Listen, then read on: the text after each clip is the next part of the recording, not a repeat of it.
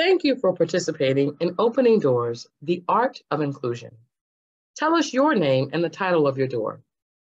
My name's Herb Weaver, and the title of my work is Friendly City Food Truck. What inspired you to participate in Opening Doors?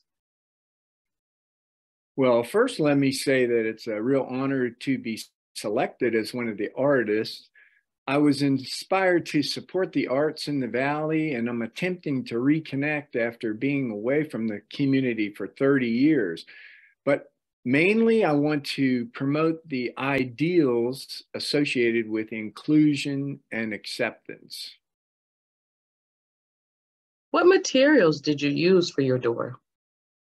So it's a mix of items. I went more on the three-dimensional side of things with found objects that I attached to the door, clay, wood, and then acrylic paint on top of most everything.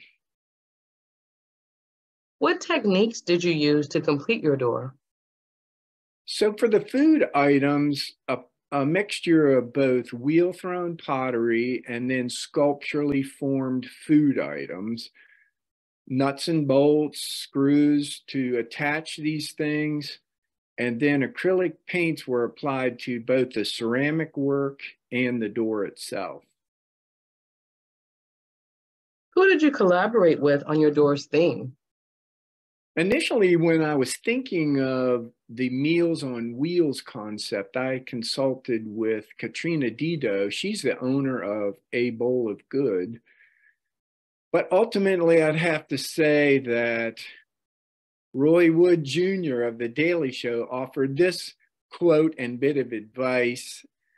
He said, "When you have the microphone, you better have something to say because you might never get the mic again." And this project says, wow, here's my chance. I have the mic. It's a very important concept, and I wanted to take that moment to say something. So I thank the Arts Council of the Valley and ARC for this chance and opportunity. Thank you. Where can people learn more about your door?